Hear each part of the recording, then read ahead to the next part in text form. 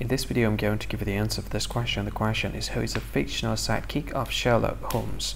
And I'll give you the answer for this question, and the correct answer for the question is Dr. John Watson. Well, that's the answer for the question. Hi, thank you so much for watching this video.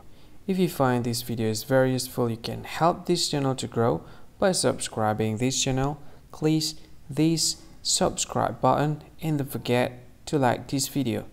And if you find this video is not really good, or you don't really like this video, or you kind of feel that it's a little bit offensive or something like that, you can click this one, dislike button. You can do that anyway.